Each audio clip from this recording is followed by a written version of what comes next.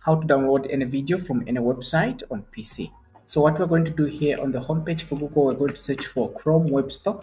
Click on the first link here. On top here, type video downloader. This shows the credibility of this extension, and you are going to be taken to this page. And on this page, you have to click on Add to Chrome. When you click on that, click on Add Extension, it's going to be downloaded to your Google Chrome web browser. When it's done, you're going to see this pop-up notification which says Video Downloader Professional has been added to Chrome.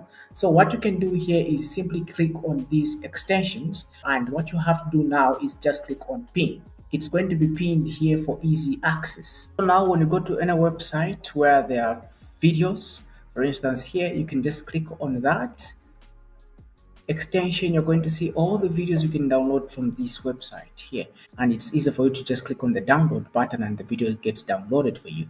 I hope this video is helpful. If it was, please leave a like on this video and subscribe for more videos like this. Thank you for watching. I'll see you in the next one.